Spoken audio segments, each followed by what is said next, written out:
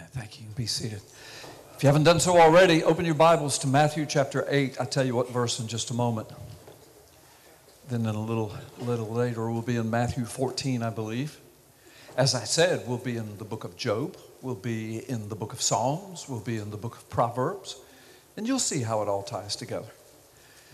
Now, what I want to do is to take you on a journey this morning, a journey of discovery that I pray will thrill your heart and make a big difference in your own personal walk with the Lord in so many ways. But you're going to have to kind of hang in here. You're going to have to pay attention. You always do, but I'm just saying, this is one of those thinking messages, because as I preach through it and show you some biblical connections and some principles, you may wonder for a little while, where is he going with this? Well, I have lost my mind. But this morning I haven't lost my mind. I know where I'm going with it, and I know how it will connect. And so I ask you just to hang in there with me. Now, I'm going to tell you, I don't believe I have ever preached this particular message here ever in all of the time that I've been here. I've used these scriptures before and preached from them and have revealed things that the Lord has revealed to me in these scriptures, and some of them are very, very familiar with those of you that are students of the Word. But what I want to share with you this morning comes from a connection of scriptures, a truth that is fairly explosive. I've written about this, and I've spoken at conferences about this, and I think on some Sunday nights I may have over the years. But I don't know that ever I've preached this on a Sunday morning. So I can tell you that you're going to want to follow with me and see these things with your eyes. Please don't come up to me after and say, now what were those scriptures again? I'm going to say, I ain't telling you. Okay? You might want to write them down. I'm going to get into some of the language, the original biblical language, and it's not going to be an old boring seminary class, I promise you. These things will be very important for you to hear. And so you're going to want to write those down. I promise. Don't come up to me after and say, now what was all that again? Tell me all that again. Ain't going to happen. Because I'm telling you now. Okay?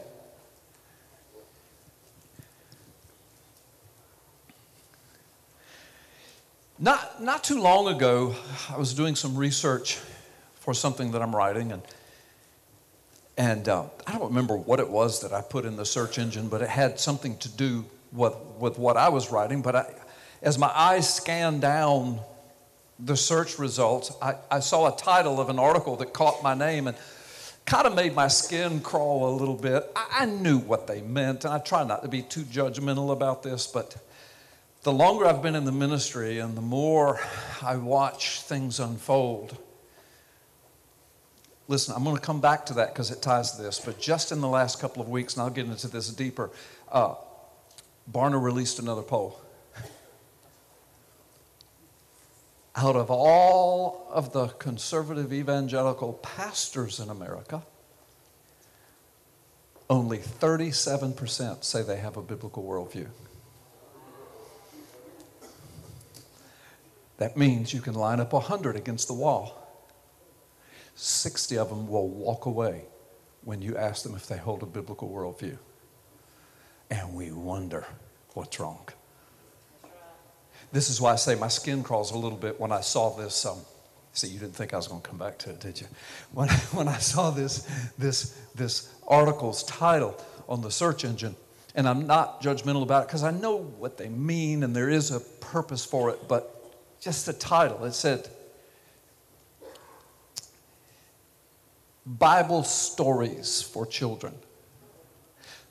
Okay, now, I've used that phrase in years past. We do it in children's church all the time. We look for biblical, accounts and messages there that we can bring to the level of children so that they can get it at least at a child's level. Okay, so that's why I say I don't judge too harshly when I see that. But just as we move along in this world, as it gets closer to the return of the Lord. And I have to say this, those of you that are here forever, you know that but we've got guests and we've got people watching. I don't set dates, we don't set dates, but we just know the prophetic times we're living in, and we know where it's all headed.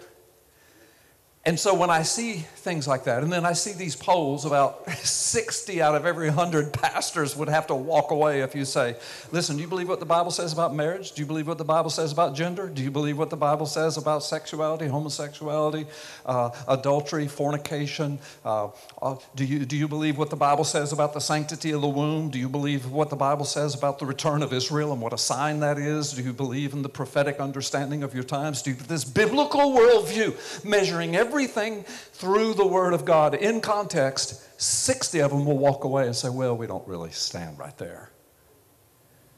40 of them will stay. So when I see titles like that, and then I realize that what happens is you can take something like the Garden of Eden or the flood or what we're going to look at this morning, and you can make those palatable and understandable for children. I don't have a problem with that. I'm beginning to develop, and most of you know, a problem with the word story, only because language changes. And now when we say story, it's almost equal to like a fairy tale. You know, the Bible stories. No, they're biblical accounts of things that really happened in real history and real people's lives. Now, again, I'm parsing words because I'm using the word account, and maybe one day that'll be changed into something flimsy. But the word story kind of makes my skin crawl when I see the, Bible stories. Because, see, here's the problem. There are a lot of adults sitting in a lot of churches that never got beyond the children's version. See, that's what I'm saying. So it's okay to have a biblical account and bring it to the level that a child can grasp it. We want our children to understand at least the foundational message of the Garden of Eden and of Noah's flood. If we told them everything that it meant, their eyes would be that big and their hair would be pinned back. But they'll get it one day. They'll grow into it as they grow in the Word. And if they're in a good family that teaches and prays with them, and a good church that preaches and teaches it, and good Bible classes on Sunday mornings, they'll get it and they'll understand and they'll grow and they'll become really solid, contextual, biblical worldview people that God has his hand over and blesses and anoints. But I'm just telling you, what happened in the Garden of Eden is not a children's story. It's not mythology. I mean, take a look around. 8 billion people on the planet. And look at the flood of evil and wickedness and depravity and derangement of mind that is sweeping the planet. It's like every time some politician comes behind a microphone and opens their mouth, I don't care who they are, my skin crawls. Did you just say that? What? And when they start quoting scripture, that's when I just really lose it. I mean, this is the world we're living in. It's getting worse and worse, and now it's 24/7 information communication systems, and we're being bombarded continually, so it's just even more apparent to us. And so I'm going to take you to some biblical accounts that have also been relegated to children's stories, and I can understand because they're filled with intrigue and excitement and some power and, of course, miracles and things that seem otherworldly. Well, they are otherworldly. See, we're so in love with this world and the rudimentary physical things of it that sometimes we forget there's a new world coming. And there used to be a world that was in our midst that was way different from this mess that's here now.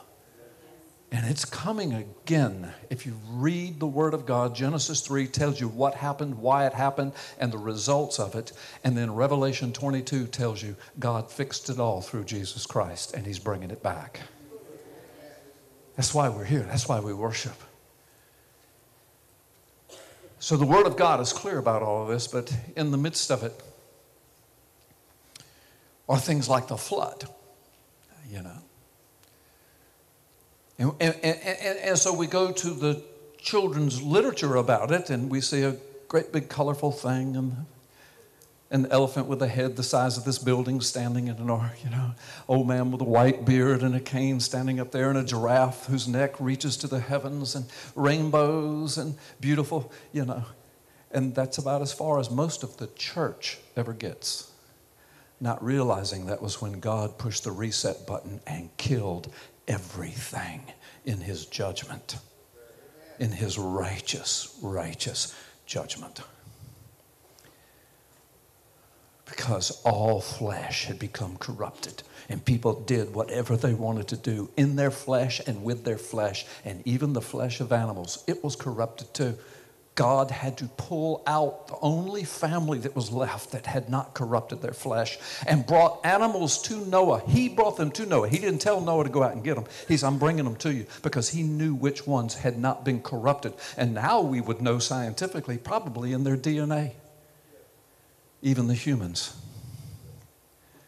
That's why God brought them. The rest of it, he destroyed. Now that'll give children nightmares right there. And a lot of adults don't want to deal with it either, so they just stick with the children's story and the pretty colors and the long-necked giraffes. Are you following me?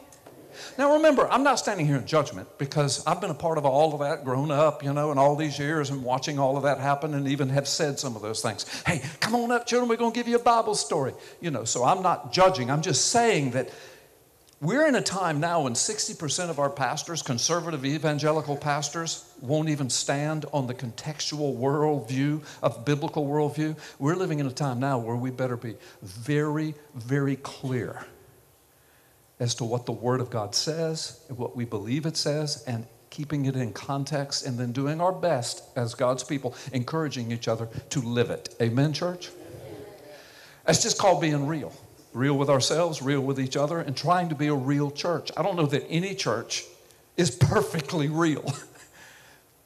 But it doesn't hurt to work towards it, right? Being humble, because you're going to fail along the way. And you got to tweak, and you got to back up. We're blessed to be in a very real church. Not perfect, never has been, but it is real. And I hear it all the time from folks that are, especially newer folks that have come in and have not tasted of a church like this in a long, long time. And so I praise God for that, but humbly I say, thank you, Jesus, help us to keep it that way. In fact, help us to make it even more real. Just live it real. Preach it, teach it, real, what it really says in context. And finally move beyond the milk into the meat, beyond the children's understanding, which they need, but into the full-grown adult understanding. Everybody with me? All right, now follow me. We're going to go, let's start with Matthew chapter 8, to a passage of Scripture. You've heard me preach and teach from it many times, but just follow with me. I'm going to unpack a journey. Verse 22. 23, yeah. Verse 23. Then Jesus got into the boat. He was with his disciples down on the edge of the Sea of Galilee. And his disciples followed him. So they're in the boat together. They push off from shore. They head out in the middle of the Sea of Galilee. Matthew's just getting quickly right to the point, like some of you are saying you wish I would. In verse 24 says, without warning, a furious storm came up on the lake, so that the waves came up on the lake, so that the waves swept over the boat. But Jesus was sleeping. He was sleeping in the back of the boat. The disciples went, they woke him up saying, Lord, save us. We're going to drown in the storm. He replied. Again, Matthew's just getting, there's got to be all kinds of things going on during the storm and the waves and the wind and the lightning and the thunder, and they're screaming at him, and maybe he just stays there and looks at him and smiles. Maybe he gets up and looks around, but whatever. But he says to them, you of little faith, why are you so afraid? Then he got up, He rebuked the winds and the waves, and it was completely calm. I don't know the words he used, but he stood up, and the boat's doing this, and the disciples are doing this, and the lightning is striking, the waves are coming over the boat, and the boat is rocking. Maybe even in the flesh, maybe even he had to hold on to something, but then he lifts his hands and he says, "Stop, peace, be still." And at his voice, and everything slicks off. No more lightning is heard except in the distant thunder rolling. As all of a sudden, at his voice, it all stops. Instant calm is brought. Now, I don't know at that point which would be more terrifying, being in the storm or watching that happen. Think with me. Well, of course, if I was there, I wouldn't have been. If you were there and he stood and spoke to the wind and to the waves, and instantly they obeyed him. I'd have felt a little faint.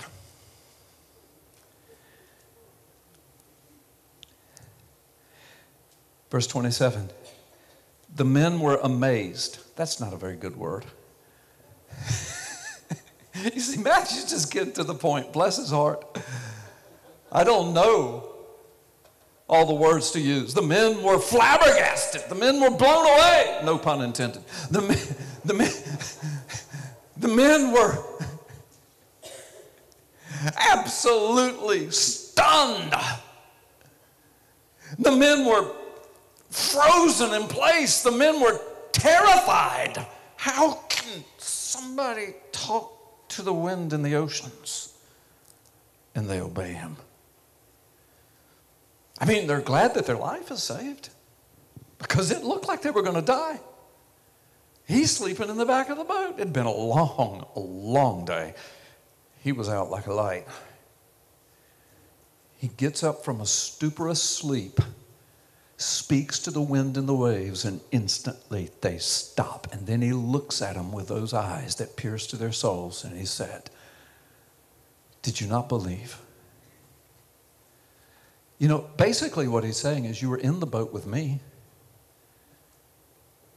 Why would you think something was going to happen to us?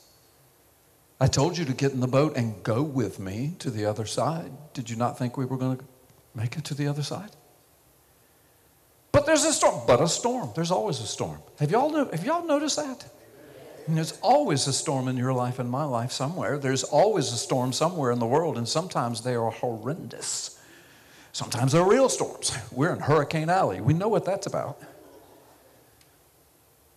All of them are real, but I meant a literal, windy, rainy, lightning-y storm. But there are wars and rumors of wars and nations against nations and kingdoms against kingdoms. And now we've got nukes and satellite warfare technology and bioweapons. And there's always a storm somewhere. And Jesus looks at his children and says, I can get you to the other side. Have a little faith and just hang on for the ride. Everybody with me so far? Okay.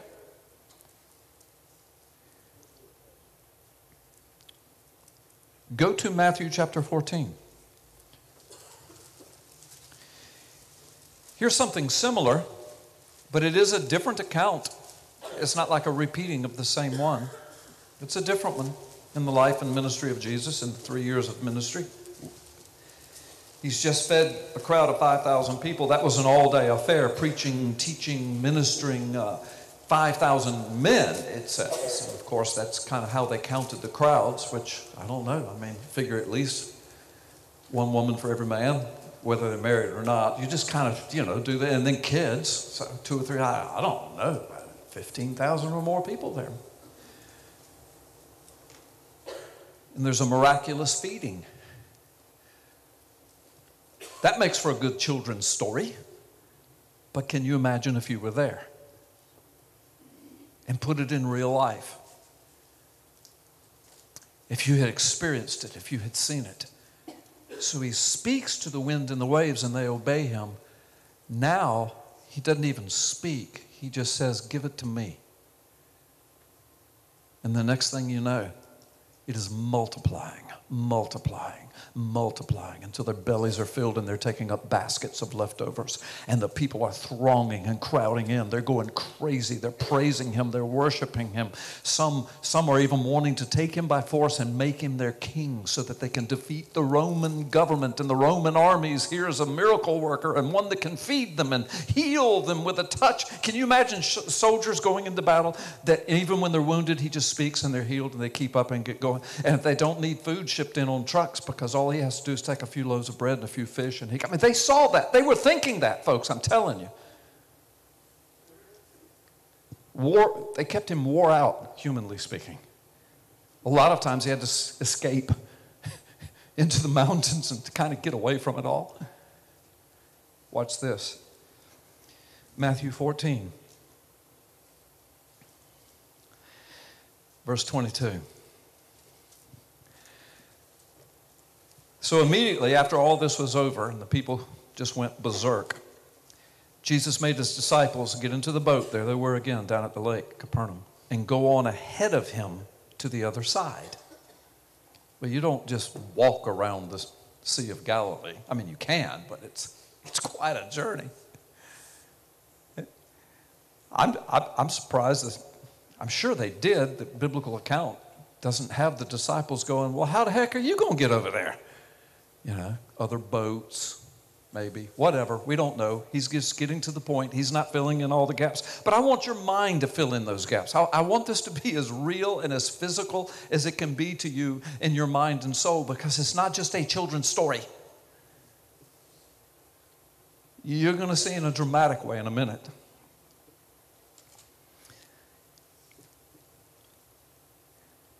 So they told him to go on to the other side while he dismissed the crowd. After he had dismissed them, how'd he do that? Y'all get out of here now, huh?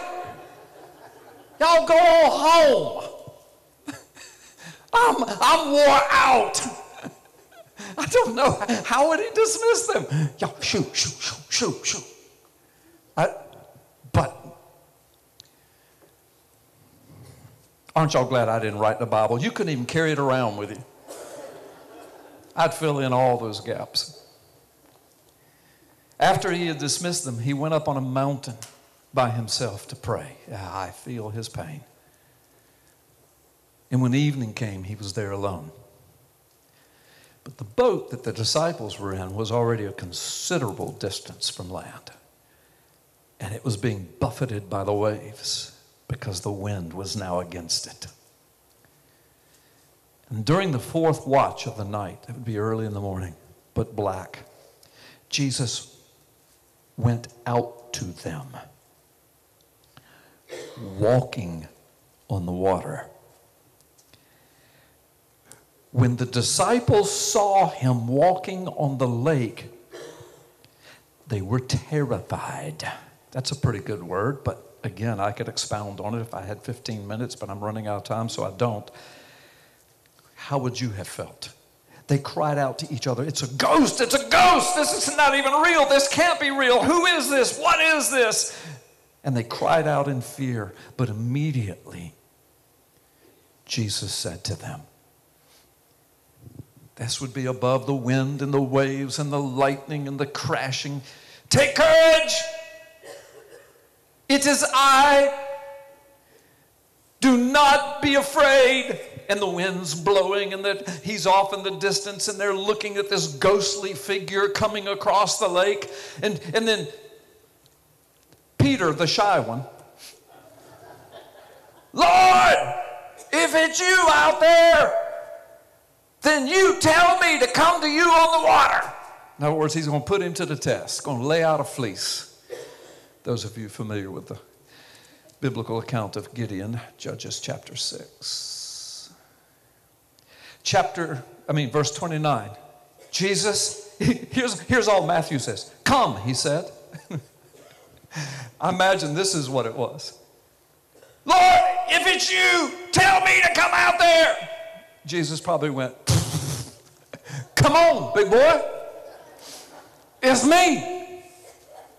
Who you think it is? You know anybody else that can do this? Come on.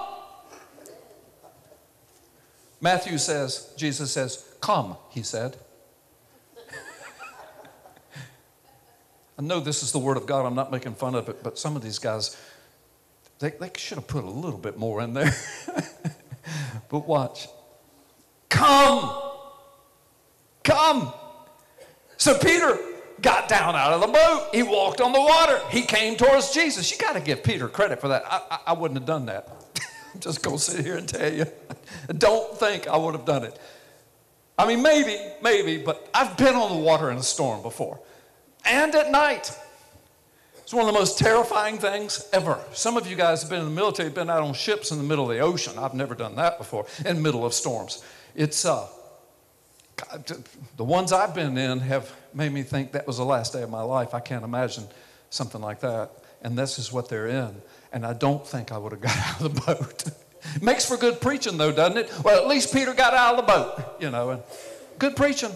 Some good stuff there, but that's not where I'm going yet, believe it or not.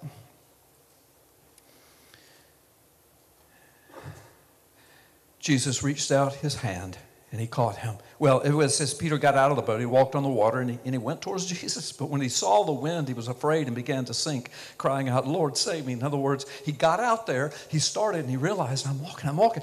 But it's storming, guys. White caps, big waves crashing over the boat, lightning striking.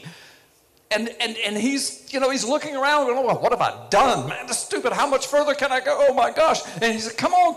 I can't. It's like a child learning how to swim. I don't want to anymore. That's as far as I want to go. And he took his eyes off Jesus, and he begins to sink. And so there's another good sermon right there. Immediately, Jesus reached out his hand, and he caught him. You of little faith, he said, why did you doubt? And when they climbed into the boat, the wind died down. Then those who were in the boat worshiped him, saying, truly, you are the Son of God. And I would want to say, gee, you think? I mean, they had already been in a boat with him where he spoke to the wind and the waves. And they did, at least there, they said, who is this? Who's this that's in the boat with us that he can speak to the wind and the waves? And they obey him. All right, everybody with me so far? All right, keep those in the back of your mind for a moment. I want to take you on a little Hebrew language journey, and this is very, very important to where I'm going to eventually wind up, but you're going to want to hear this and even write some of it down. To this day, the Orthodox Jews, and even those that call themselves believers. I'm not judging them when I say call themselves. You have to say that about everybody now, don't you? They call themselves a believer. But even those that call themselves believers that are what they would call into the Messianic roots movement and all of that, they, in the Orthodox Jews, they would say, we don't say the name, we don't speak the name of God. Because it's unbiblical, it's unholy to speak his name. What name are they talking about? They're talking about the name, the tetragrammaton, Yud He Wah He.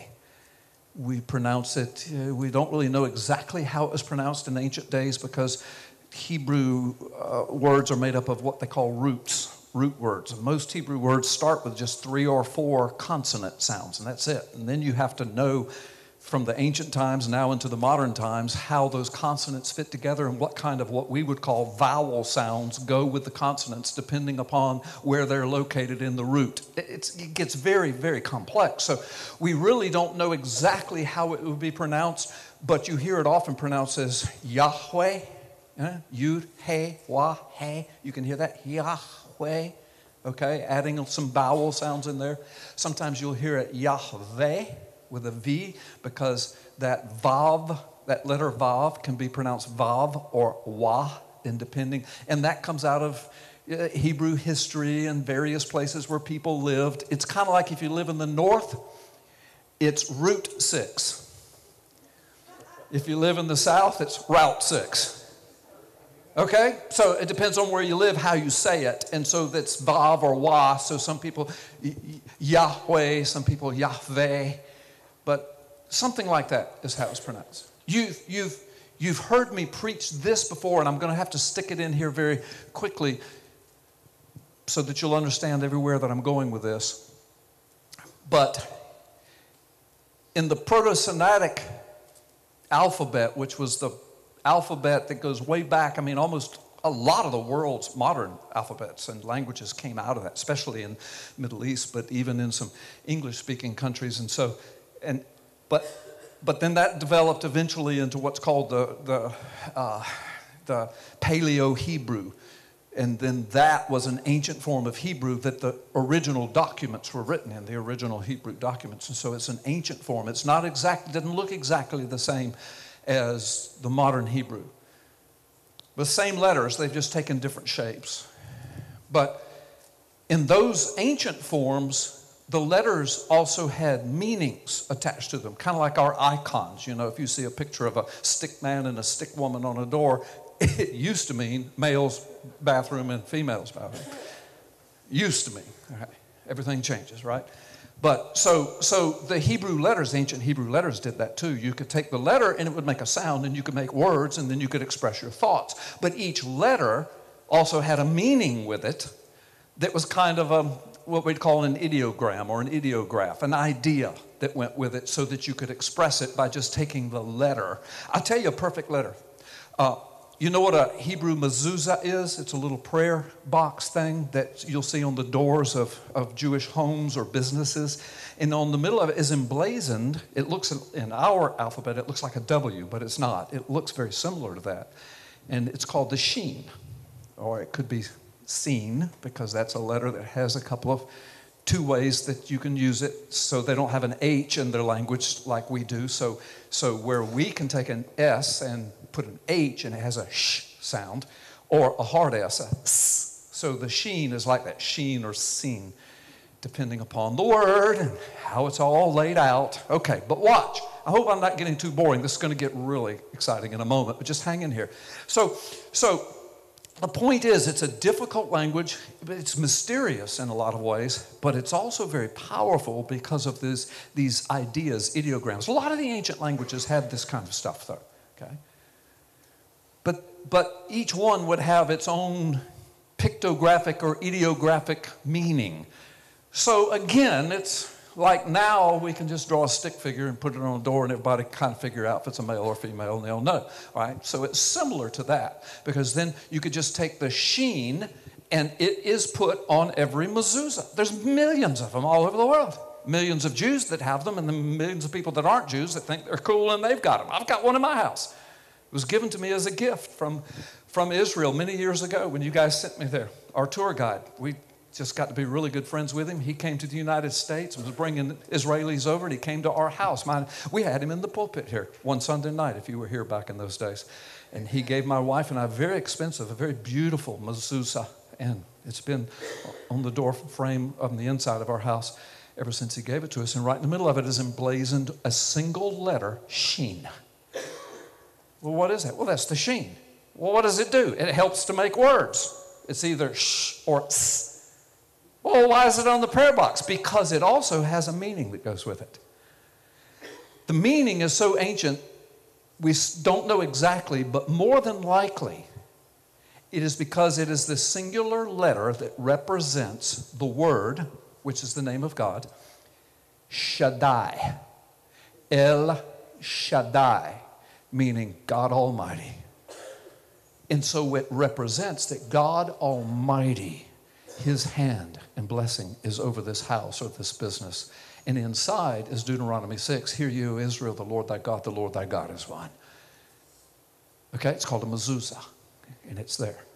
And it's got a single letter, but the letter is filled with meaning, and it's the name of God, El Shaddai. Is everybody with me? Okay.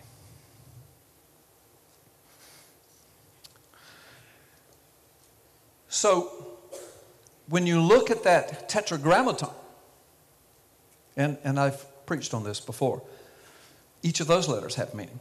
Yud, hey, wah, hey. Many of you have heard this before, but I'm going to go somewhere else in a moment. But hang on, this isn't just setting up everything. So Yud, well, there's two letters in there. You know, there 2 times 1 letter is there. Hey, Yud, hey, wah, hey. Yahweh or Yahweh, depending. Yud, hey, wah, hey, hey, hey, hey, hey.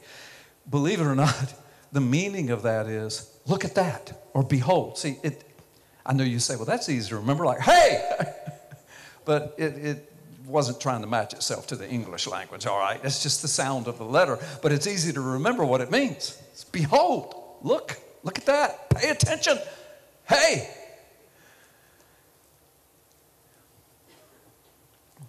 Yud, hey. Behold the Yud.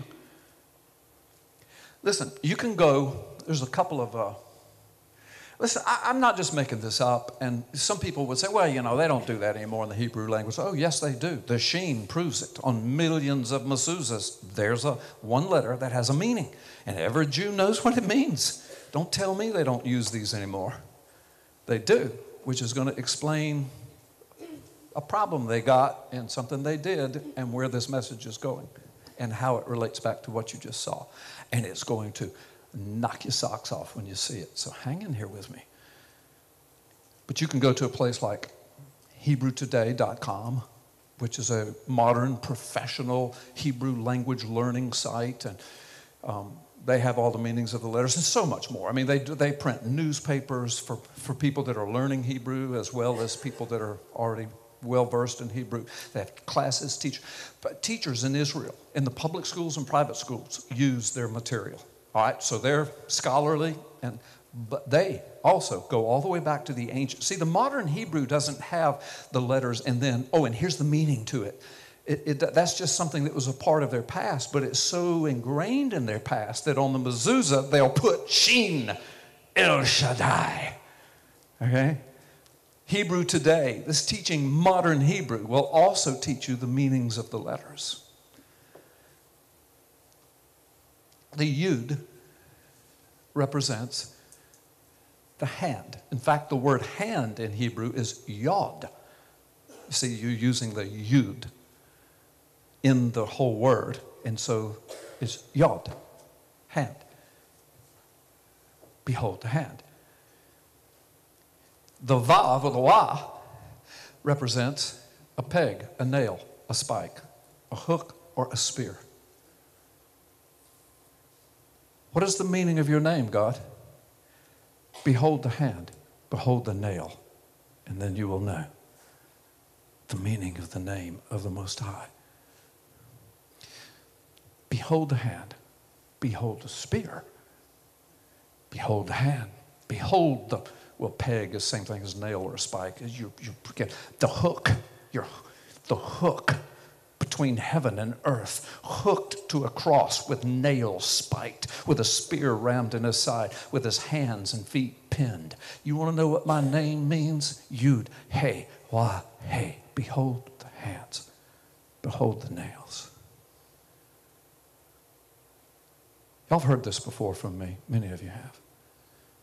But it's still powerful, isn't it, every time you hear it? Amen. Like, how can that be? Because no Jewish person would ever have invented those meanings because it points to Jesus Christ on the cross. Now, follow me. I had to tell you that so that you would know what we're getting ready to hear. So back in the Second Temple period, that is, they had the first temple that Solomon built, then the Babylonians destroyed it, and then the Persians eventually allowed them to start rebuilding it. And so in about 300, 400, 500 years before Christ comes and the Christ event, they're in the process of building the Second Temple. They never did really get it complete, which is why in Jesus' day, Herod, the puppet king of Rome, was always leveling temple taxes because he was adding to it and adding to it. And in Jesus' day, it was known as Herod's temple. He named it after himself because he was adding to it and trying to restore it to its glory so the people that he was the ruler over for the Roman government would love him as he took their money. Y'all love me now, I'm going to take your money. And I know you're not eating, but I'm going to make the temple look beautiful. I know your children are starving in the streets, but I'm going to put gold all over the temple, and you're going to love me for it, and I'm going to take your tax money. That's why they hated Herod. Is everybody with me so far? Brings the Bible alive when you know this stuff. But from the time that the temple started being rebuilt, several hundred years before Christ, up to that time, it was kind of a superstition that arose among the Jews, and the rabbis started it, okay, that you shouldn't speak the name of Yahweh. Now, the reason they were saying it was because they had seen what Nebuchadnezzar had done to the temple. Now they're rebuilding it. They're thinking, we don't ever want that to happen again. So we got to think of some way to please God. We need to honor his name and revere it so much that we won't even speak it. Now, that's a warped way of thinking, because all through the Bible, God says, honor my name, use my name, sing my name, praise my name. There's not a single scripture anywhere that says never use my name. There's a commandment that says don't take my name in vain, and they use that to say that's what God meant. No, it's not. He said, as you're using my name, don't use it flippantly. Don't take it in vain. Take it, use it, praise me, sing, tell others about me, tell of my glory, get others into the kingdom with it, but don't use it as a curse word or I swear to God, just flippantly throwing it out there. He says, don't do that. Everybody with me? But yet, they were so paranoid about losing the second temple and somehow displeasing God that the priests and the rabbis would begin to, would try to spread it among the people not to use the name. But not only did it not really stick for all those years, we have documents, ancient documents from New Testament manuscripts written in Greek, that whenever that name is in the Greek, we've got manuscripts that show that it's written out in the Greek manuscripts in the time of Jesus, which means a lot of people were not obeying the superstitions of the rabbis. Is everybody with me? I know some of you thinking, I didn't come here to come to a seminary class. Well, you can leave if you want, but you're going to sure miss what's coming next. What's coming next wouldn't mean a thing to you if I didn't tell you all this. So, what they devised was a way of speaking and writing something that represented the name of God, but it was not Yud-Heh-Wah-Heh. But then, after the Christ event, then after Jesus goes to the cross, and then the rabbis started seeing those letters, because believe me, they checked the letters out of all kinds of names. And why do you think John says in Revelation, he says, and the number of his name, the beast, is 666. See, that comes out of the Hebrew mindset. Every letter had a numerical value. It had a meaning. It had something. I mean, it's all in the Bible, and it's all through Hebrew history if you know it. Most of today's church doesn't. Shoot, 60% of our pastors don't even have a biblical worldview. They sure don't have a clue about what we're talking about right now. Amen. But what I'm getting ready to tell you is powerful. As powerful, if not more so, than the Yud-Heh-Wah-Heh. But I had to tell you that to bring you to this point. Because what happens is you got the rabbis and the priests trying to push this superstition on the people, and it never really sticks. It just sticks among their own ranks, at the temple and all that. Don't say the name, don't say the name. Harry, I told you not to use that name. Okay? But after the Christ event, and they looked at Psalm 22, behold, they have pierced my hands and my feet. They're gambling for my clothing under my feet. They looked at Zechariah chapter 12, and on that day you will look upon me whom you have pierced. But you will mourn for him as an only son. Or how about Isaiah 53? He was wounded for the punishment that brought us peace was laid upon his back. He was pierced for our transgressions, wounded for our iniquities. And the punishment that brought us peace was laid upon him, and by his stripes we are healed. They saw all of that about the piercing, the beating, the crucifixion is what they were looking at. Even gambling for clothing. That was written 1,000 years before it happened. And now they're living in the midst of it. They're the ones that put him on the cross. They're watching that. Jesus resurrects. He ascends. The church is born, and within a few decades after that, the temple is destroyed again by the Romans. And the Jews are scattered. The Roman legions come into Jerusalem and Judea and scatter them to the winds, only to come back in the year 1948. But now we have documents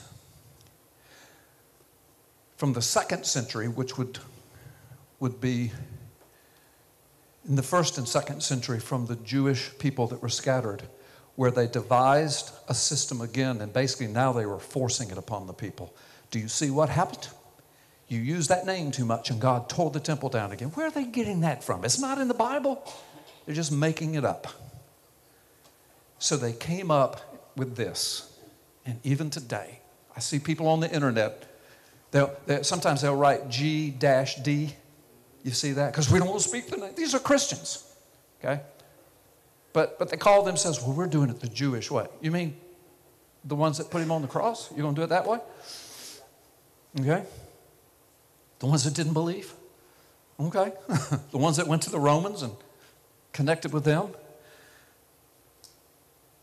See, I got people now just mad at me right now. I'm telling you, but wait, it gets better.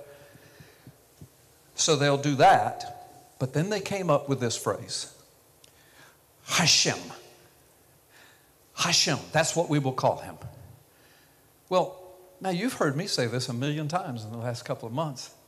Baruch Hashem Adonai, right? Baruch means praise be. Hashem means to the name, the Shem, name. Baruch Hashem Adonai, praise be to the name of the Lord. You got it? So they say, so now you'll see it written or spoken, Hashem, Hashem. Or Hashem says, and Hashem did, and Hashem has directed us, and what there's the name has directed us, the name. No, that's okay, because they know what they're doing. They're referring to Yud Hey Wah Hey. But the problem is, after the Christ event, and after the temple was destroyed, which was God's decree from heaven, because the new temple is us. The Bible says it, Paul says it, Jesus said it.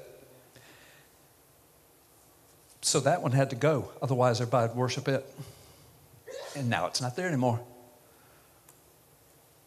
And we're the temple that's rising in the last days, and 60% of our preachers don't even hold a worldview, biblical worldview. You see how close we are, guys? Y'all please say amen or yes or no or something. Thank you. Good gosh, it gets lonely up here. When I see a bunch of people and I say something, everybody goes, okay, follow me. Now follow me. Hashem.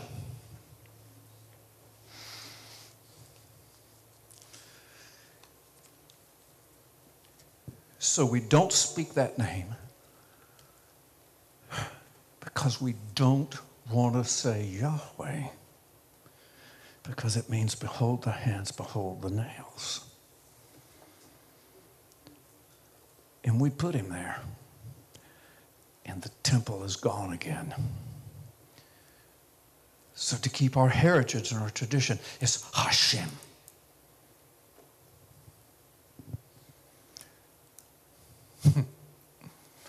Don't tell me God doesn't have a sense of humor. Ha is spelled with hey. What does hey mean in its meaning? Behold. The second letter, ha, she, im, she, sh. That's the sheen. Behold, God Almighty. You know what meme means? On the water. Behold, God Almighty. Walking on the water. But wait, it gets way better than that. The word for water in Hebrew is mayim. It's got two mems in it. That's the letter that makes up. It's he, Shin, Mem. Those three consonants. He, Shin, Mem. And then the vowel sounds is Hashem. You hear Hashem? The name. And it includes who is God Almighty, the Shem, if you're using the meanings. Hashem, the name of God Almighty. But we're not going to say that name because it says, behold the hands, behold the nails. Hashem, if you take the meanings of each of those letters, they're ancient meanings. Means, behold, God Almighty on the waters. Mayim is the Hebrew word for water. It's spelled with a mem and the letter ayin. And boy, that's another whole preaching I could do, and I don't have time for that. And then the last letter is a mem. And if you're into the Hebrew, it's the letter and then the final form of the letter. So both of the letter, there's two letter mems. I'm getting too deep. I'm sorry. Anyway, I'm not trying to make Hebrew speaking people out of you or readers, but the bottom line is I just want you to hear this mayim, this water. Okay, now, behold God on the water. Behold God walking on the water. Whoops. So immediately we think of what I just read. These are not children's stories. Now, do children need to understand them? Yes. Do we need to bring them down and get the meanings out of them and all the preaching and teaching? Yes. But Jesus does these things. He's not showing off. This is not something that you open the pages of the Bible and say, oh, that sounds a little weird. Here's one. Okay, yeah, it's a miracle. He's showing them he's God in the flesh. Zechariah 12 says, and on that day you will look upon me, whom you have pierced. But you will call him the only Son, and you will mourn for him. What was Jesus, before he went to the cross, showing his disciples? Walking on the water and speaking to the wind and the waves. I am Yahweh in the flesh. I'm your Savior. I'm your Messiah. I've come to go to the cross. And now I am God Almighty in the flesh, walking on the water right in front of you. Oh, you of little faith, did you know not? Did you not believe? Did you know not? Now follow me. Go to the book of Job. It's right before. You got Job, you got Psalms, you got Proverbs. Right in the middle of your Bible. The book of Psalms are right in the middle of your Bible. Go to Job chapter 9. Because now we got to ask, okay, Hashem. To this day, there are Christians who won't speak the name of God. They'll write G-D or they'll say Hashem says, because they think they're being good little Jewish people.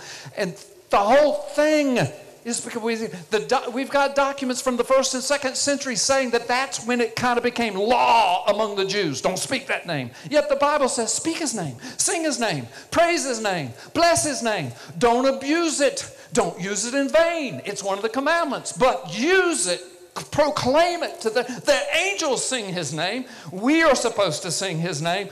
But the Orthodox Jews who hate the name of Jesus, they hate the New Testament documents. They hate everything that's in it. They said, we're not saying that name. We will say Hashem. And it'll include God Almighty in the midst of it with the sheen that's on every mezuzah. Are y'all seeing how all this connects? But right there, we've got El Shaddai walking on the water, and he's presenting himself to his disciples, and that's why he's getting on to them. Because he's told them over and over who he is. And he's showing them now. They said in Matthew chapter 8, they said, who is this that speaks to the wind and to the waves? That's why Jesus chewed them out. He basically said, why do you even ask that question? What do you mean, who is this? What do you mean, who am I? You know anybody else that can command the elements? We just finished feeding 15,000 people with a few loaves of bread and a few fish because I spoke something into existence like Genesis 1:1. And now I'm here in the flesh doing what only God can do, because God created the wind and the waves and the elements. He commands them, and you've seen me. We just fed 5,000 people, and now we're in a boat, and now you see me walking across the waters, or you see me speaking to the wind and to the waves, and they obey me. Who do you think I am? Oh, you of little faith. So now the question is, all right, but that's New Testament stuff. I mean, if you're going to show all this to a Jewish person, they're going to say, and you can ask them, is there anything in the Old Testament about God walking on the water? Their first answer will be no.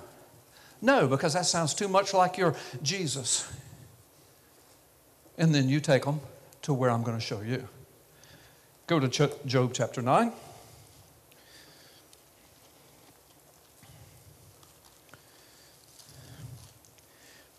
Be good if I could get there.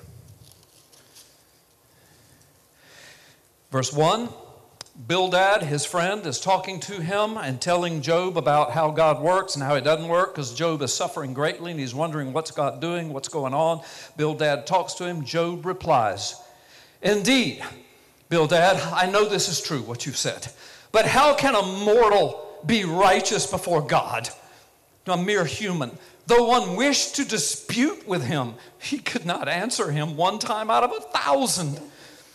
His wisdom is profound. His power is vast. Who has resisted God and come out unscathed? He moves mountains without them even knowing it. He overturns them in his anger. He shakes the earth from its place. He makes its pillars tremble. He speaks to the sun and it does not shine. He seals off the light of the stars. He alone stretches out the heavens. He alone walks on the waters of the sea.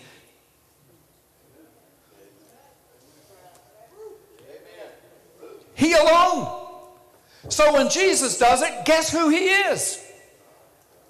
Guess what he's showing his disciples? Guess why he chews them out about it? But it gets better. Go to Psalm 77.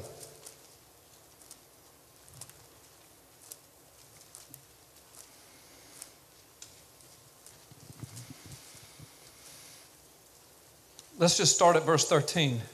Psalm 77, verse 13, your ways, O God, are holy. What God, little g, is so great as our God, big G? And what that reads in Hebrew is, what Elohim is so great as our Elohim? See, it's the same word, but there's a context to it. One is the angelic or the fallen realm or the angels, the sons of God. But then there's God himself, who's the daddy of them all, of us all. He says, but you are the Elohim who performs miracles. You display your power among the peoples. With your mighty arm, you redeemed your people, even the descendants of Jacob and Joseph. The waters saw you, O God. The waters saw you and writhed. The very depths were convulsed. The clouds poured down water. The skies resounded with thunder. Your arrows flashed back and forth. Your thunder was heard in the whirlwind. Your lightning lit up the world. The earth trembled and quaked. And your path led right through the sea, your way through the mighty waters, and your footprints were not even seen. Are y'all following me? Now, all of y'all that didn't pull out your Bibles and didn't pull out notes, aren't y'all sad? Well, we'll get it from you later. No, you won't. You won't. You can't just come and just listen to something and go out and you got, guys, I'm telling you, 60% of pastors and churches do that. You got to get in the Word. You got to know all this history. You got to know the language. You got to know the context. You put it together, and there's where God reveals his mysteries. He doesn't reveal his treasures, the pearls of great price, to people who flippantly sling them around, pastors included. Are y'all following me?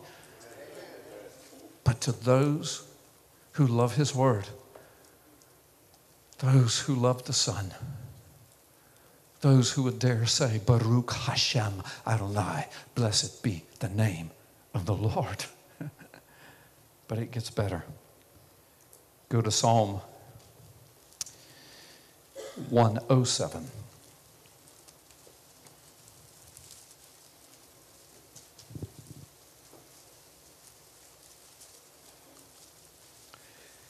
I'm almost ready to wrap this up, but this is important stuff, guys. It has to do with where we're living right now. Just follow me. I've told you I'm making my case. Psalm 107, verse 27.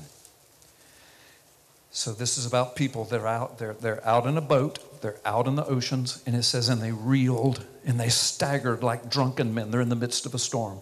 They were at their wits' end. As I read this, think of the disciples. This almost reads exactly like that. Watch. So out in the middle of the storm, they reeled, they staggered like drunken men. They were at their wits' ends, and then they cried out to the Lord in the midst of their trouble. And he brought them out of their distress. He stilled the storm to a whisper. The waves of the sea were hushed. And they were glad when it grew calm, and then he guided them to their desired haven. That's what happened with Jesus and the disciples in Matthew chapter 8. They cried out to him, help us, we're drowning, we're drowning. He gets up and he says, peace, be still. And he calms the wind, he calms the waves, and he takes them to the other side. And they were glad. Are you following me? Amen. Now go to Proverbs 30, and we're going to start wrapping this up. Proverbs 30. Notice I threw the word start in there. I'm being funny, don't panic. Proverbs 30.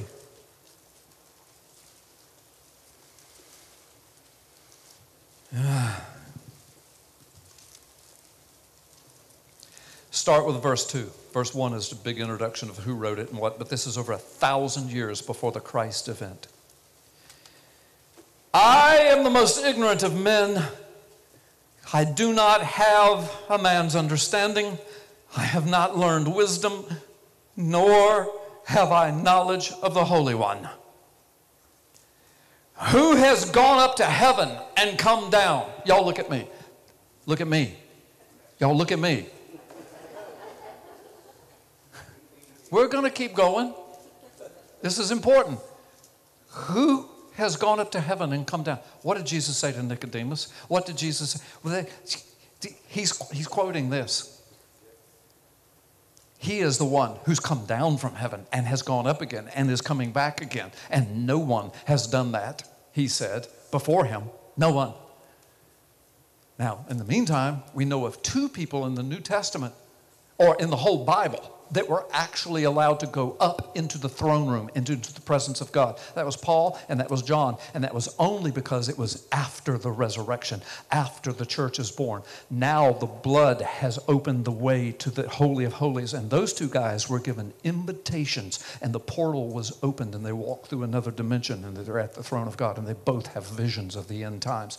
And Paul wrote half of our New Testament, and John wrote the book of Revelation. Are y'all following me? But prior to that, ain't nobody done that. They couldn't, because the way had not been opened. But in the blood of Jesus, it has. So this proverb starts off, who has gone up into heaven and come down? Watch this. Who has gathered up the winds in the hollow of his hands? Who has wrapped up the waters, the Ma'im, in his cloak? Who has established the ends of the earth, that is created? What is his name? And the name of his son, surely you know. It's right there. 1,000 years before Jesus steps his foot. What is his name? It's Yahweh. What's the name of his son? Yeshua. What does that mean in English? Salvation. How many times have I taken that name salvation, that word salvation, and put the name of Jesus when I read Old Testament scriptures to you? Like in the Psalms where it says, God has become our Jesus. What? It says salvation, but the name is Yeshua. We're just asked right here, who has taken up the winds in his hands? Who's wrapped the waters in his own cloak? What is his name? Well, that would be Yahweh, the Creator. Who's brought the foundations of the earth together? That would be Yahweh, the Creator. And what's his son's name? That would be Yeshua. And the guy that writes the Proverbs 1,000 years before he ever set foot, he says, surely you know his name. How would you know? Because all through the Bible it says, and God has become our Yeshua. God is our Yeshua. He is our light and our Yeshua. Over and over and over and over it is said. That's why on that night before Jesus went to the cross in John chapter 14, Philip said, Lord, if you would just show us the Father. Remember his answer? Have I been with you so long, and you still do not know who I am? If you have seen me, Philip, you have seen the Father. It's right there. Water. Genesis chapter 1. And he separated the Mayim from the heavens and the Mayim below. I mean, it starts with the separating of the waters. And then you move through to Exodus, and they backed up to the Red Sea. And what does God do? Separates the waters so the people can walk across on dry ground. How about when they come into the Promised Land 40 years later, and Joshua standing at the Jordan River with its banks overflooded and overflowed? He says, get the priest, get the ark, start singing praises, start blowing the trumpets, and head to the river. But the river swelled, just do it. And the waters part. The Mayim. Why? Because God on his throne says, peace, be still, part. I created you. You do what I tell you. Now, water, water, water. Right before Jesus would go to the cross, he would be in the land of the Samaritans. He sends his disciples to town to get some food. He sits down in the middle of the day at a well. She's a Samaritan woman. The Samaritans and Jews hated each other. Jesus didn't hate anybody. And he was trying to teach his disciples not to hate women and Samaritans and, all the stuff that the nasty culture they were living in. I'm so glad we don't hate women in our culture now, aren't y'all? We don't hate different races and stuff. And I'm glad our government's not pushing any of that, aren't y'all? It's always Satan. It's Satan. Always has been him. So here's this woman. She comes in the middle of the day. We find out later the reason she comes in the middle of the day, in the heat of the day, by herself is because she's not welcome in any groups back in town because she's been married 5 times or living with people. So she comes out there. It's just her and Jesus. He looks at her and he said, would you please draw me a little water? Let me have a drink, please. It's been a long day. Her first reaction is, why would you ask me to do? I'm a Samaritan woman, and the Jews hate Samaritans. In other words, what she's saying is, don't y'all consider us unclean? You don't want to take any. I don't want to give you water. You'll spit it out, because that's what any other secular Jew would have done.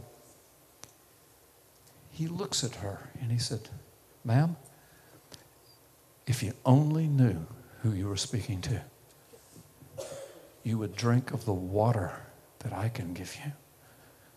It's living water. And whoever drinks of it will never die. Hashem. Behold, El Shaddai, with the waters in his hand, with the waters under his feet. Look at him walking on the waters.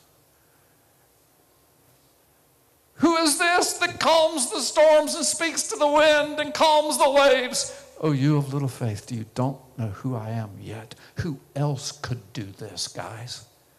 Think. That's what he's saying to them. Thank you, brother. Guys, are y'all hearing me? This is stuff most of the world doesn't know or doesn't get. This is stuff that 60% of the preachers are admitting they ain't even going near it.